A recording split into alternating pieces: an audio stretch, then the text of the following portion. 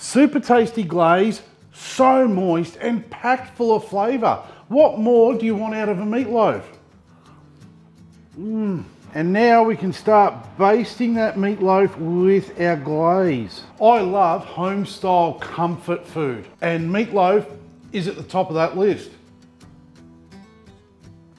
G'day, I'm Schuey. Welcome to Smoked Barbecue Sauce, where we want to help you improve your barbecue game. Today, I'm going to be smoking meatloaf. Meatloaf is such a comfort food, and when it is smoked, it makes it so much better. Today, I'm going to be using my Z Grill's 700 pellet smoker, and I want to be smoking this meatloaf around 250 degrees Fahrenheit. So I'll get it pre-warmed up now, that way we won't be waiting around once that meatloaf is ready to go in. It's easy enough to do, just turn it to the smoke setting and open the lid, and once the smoke settles and we can hear the flames, and we'll just turn the heat dial to our desired temp of 250 degrees Fahrenheit. I'm using a blend of cherry pecan and Australian hardwood pellets for today's cook. Now meatloaf can have a tendency of drying out.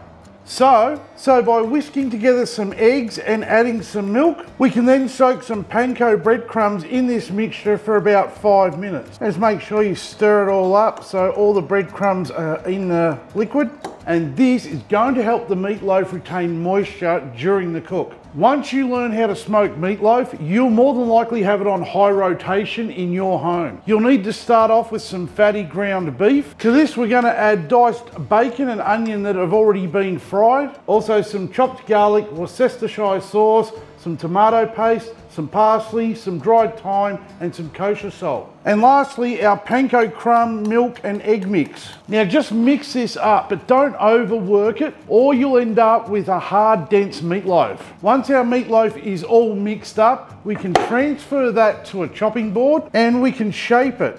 Try and make it the same sort of thickness from one end to the other. And once you're happy with it, transfer that to a wire rack on a tray. Now I prefer to smoke meatloaf on a rack, that way we have more surface area for that smoke to penetrate. And once you're happy with the shape, grab your favourite barbecue rub and just apply it. The good thing about having it on a wire rack, you can tilt it up so you can get the sides with the rub. Spin it around, the other side, spin it around, get this end, spin it around and get this end.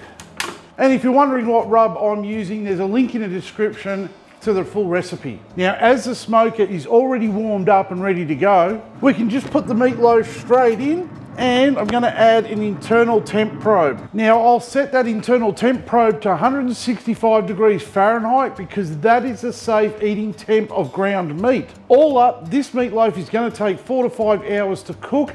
I'll come back and check it around the 2-hour mark. That's when we're going to start basting it with some sauce. Now, as we want to be glazing this meatloaf at the last half of this cook, we can now make a nice, easy basting sauce. Into a saucepan, we can add some ketchup, some maple syrup, some apple cider vinegar, and some brown sugar.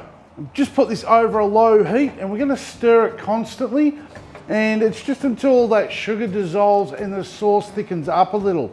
It'll take about maybe 5 minutes. The meatloaf has been smoking away for 2 hours now, and internally it's just hit 136 degrees Fahrenheit. So bring the meatloaf out of the smoker just to make things easier. And now we can start basting that meatloaf with our glaze, making sure to get all the sides. Just so you know, this part of the job can be done one-handed. And we'll just keep glazing that about every 30 minutes until we either run out of glaze or the meatloaf is ready. Glazing number 2, glazing number 3, glazing number 4, glazing number 5, and I think we're nearly done. The meatloaf has finally reached an internal temp of 165 degrees Fahrenheit. So we can get it out of the smoker now, and I'm going to transfer it to a chopping board and allow it to rest for 10 minutes. Now that 10 minutes may seem like a lifetime because this smells incredible. And once the 10 minutes are up, we can slice into it, ready for serving. Oh. I love home style comfort food, and meatloaf is at the top of that list.